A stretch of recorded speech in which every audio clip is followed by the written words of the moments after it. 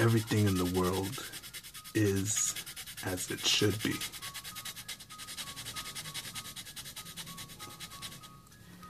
That may sound tasteless, out of touch, unfair. But I said everything in the world is as it should be. I didn't say it's good, didn't say it's perfect. It is as it should be.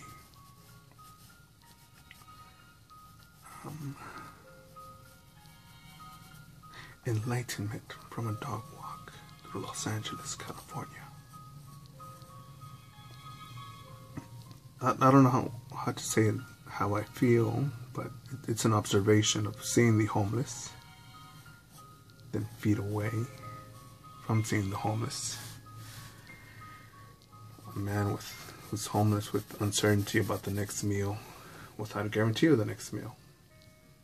When you walk a little further, there's this dude in his Ferrari thinking, what should I do next? And those guys are exactly where they should be. And now you can watch me walk down the street and get jacked and beheaded and get my life taken for my phone or my wallet. And then as I'm dying, I'll say, everything is as it should be.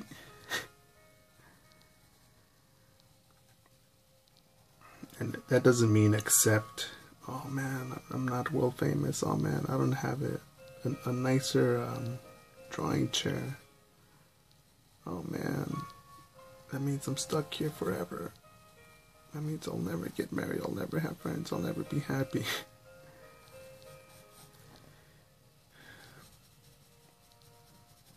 In order to earn more, in the world of capitalism, I believe, as Jim Rohn said, in order to earn more, you must become more.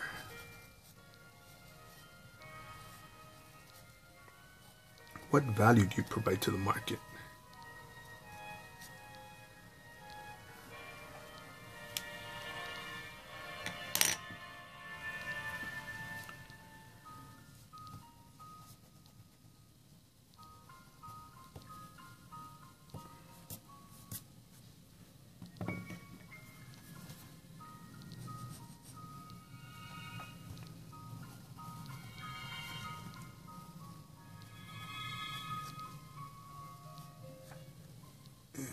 I know that I sound like a big jolly fella on these videos, and if I'm so enlightened, if I know so much,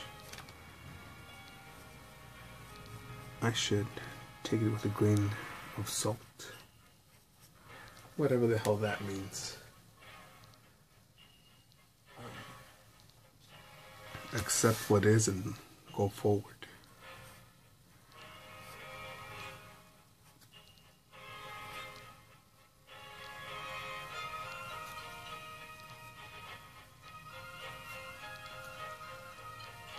This fly buzzing around here, little thing. It is as it should be.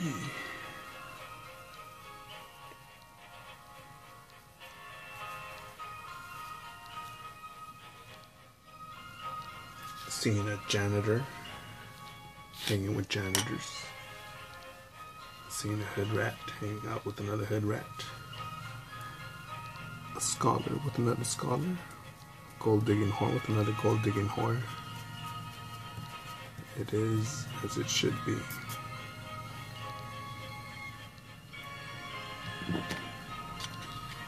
And my question is for you guys and gals and trannies and dinosaurs, how will it be for you?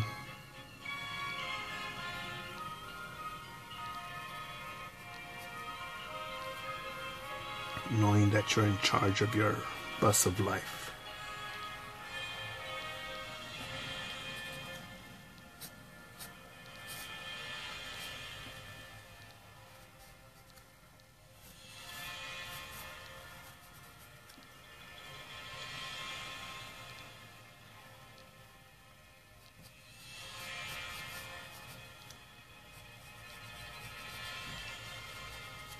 Seeing people go to work, walk to work, on the bus, in traffic, going to school, to volunteer, to go get high.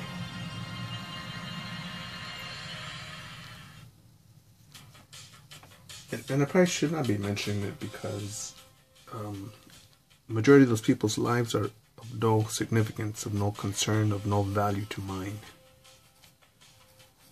I should just focus on this. But I'm not letting it distract me, thinking, man, I wonder what they were going to. Man, I bet they were going to breakfast. Man, I wonder where that family was walking down the street, all happy and giggly. Man, I wonder what that dude at the corner was putting his hoodie for and just staring into the darkness. And it's a balance, because you want to pay attention to your surroundings, not let it all go to shit. Be careful where you fall in the three classes of people, which are those that make things happen, those that see things happen, those that don't know what happened.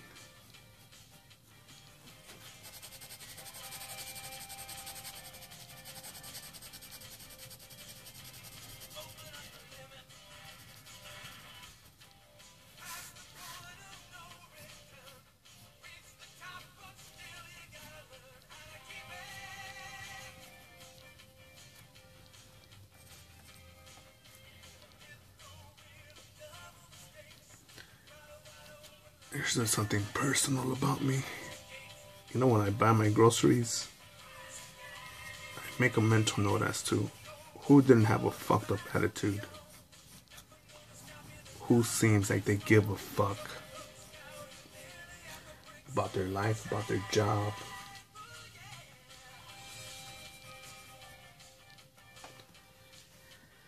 And pretty much go back to that cashier or grocery bagger. Because I don't like,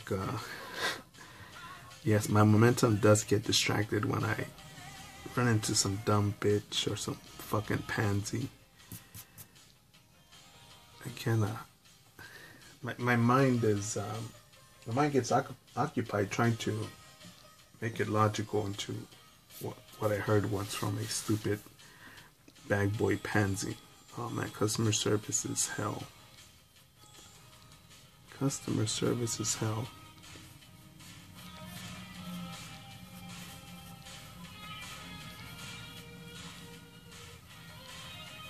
Again, I recommend you listen to the Jocko podcast.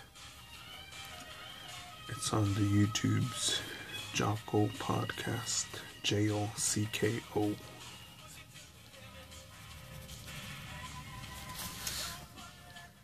Hardship. Well, he elaborates on a lot of hardship, man, throughout written history. Oh, dude, and it puts me in check, thinking, fuck, man. This is my tool right now. I don't have to worry about using M16A2 service rifle with an M203 grenade launcher. Standing guard, fire watch, or worry about loading a musket round per round. Trench grenade warfare. Worrying about trench foot, being in the jungles of Vietnam, catching malaria.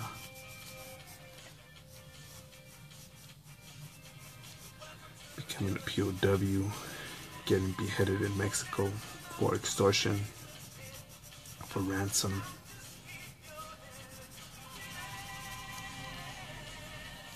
Disappearing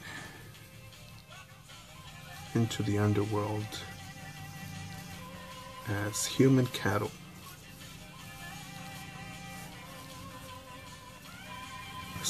All sorts of tragic things, but also there are book deals to be made, work to be recognized, mountains to be climbed. I'm not a big fan of climbing mountains, because I do think that the biggest game in town is business. To provide a product or service that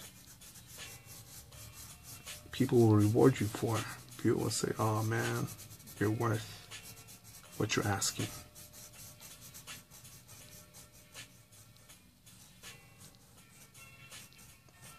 I think if I do that here, I think that'll look better. Yeah, I think so. If I split it here, I think that'll look better.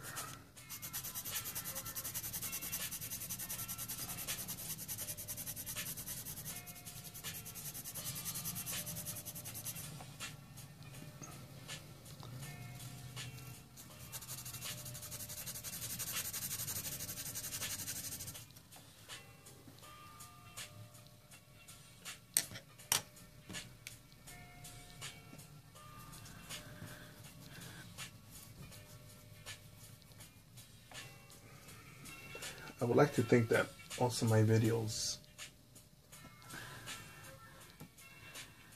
I think the commentary is a kick in the ass, and my drying technique is just sprinkles on top of your banana split,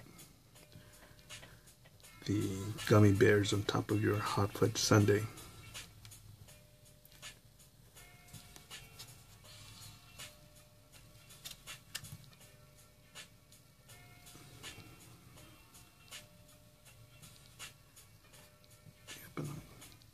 Repeating the same stuff, a lot of the same stuff over and over. And don't become that casualty, man, the one that dies at the age of 23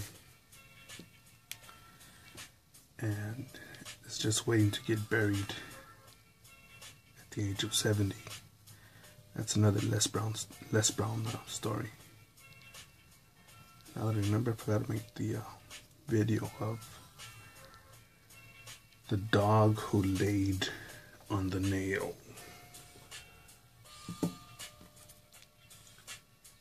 The story goes something like this.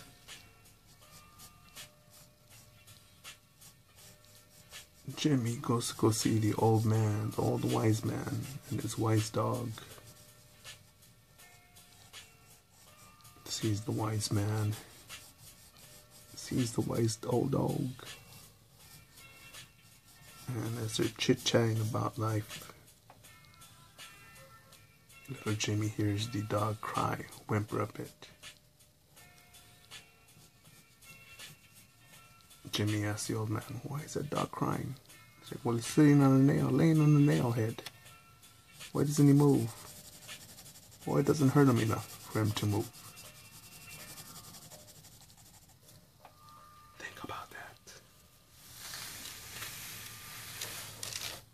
Plato shit right there. That's what I'm talking about. Trump 2020, motherfuckers.